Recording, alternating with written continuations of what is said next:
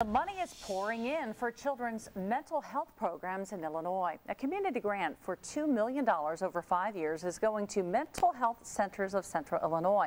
Springfield is one of 4 communities receiving a portion of that funding from the Illinois Children's Healthcare Foundation. That money will help improve mental health services for children and young adults, including the meaningful opportunities for success and achievement through Service Integration for Children program, or MOSAIC.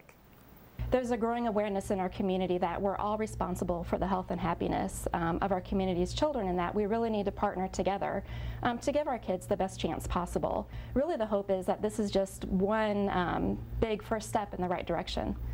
Partners within the mental health centers include District 186, Springfield Project, SIU School of Medicine, and the City of Springfield. Through 2010, the Illinois Children's Healthcare Foundation has invested over $42 million in some 270 programs targeting children's mental health in Illinois.